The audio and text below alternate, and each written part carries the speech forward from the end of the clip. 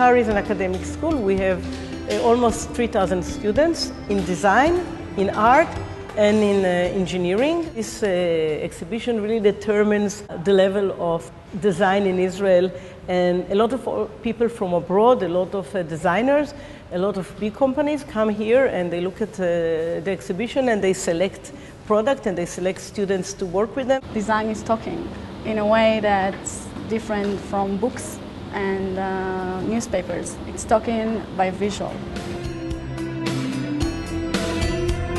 We've been funding in this exhibition, fourth-year exhibition, a quite interesting product. I'm here in the industrial design department, specifically about the concept.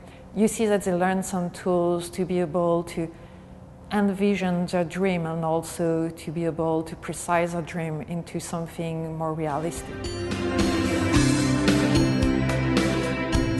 This exhibition is exactly the opportunity to see how much creativity can be in one place. And walking from one floor to the other floor really opens your mind to the endless possibilities of creativity.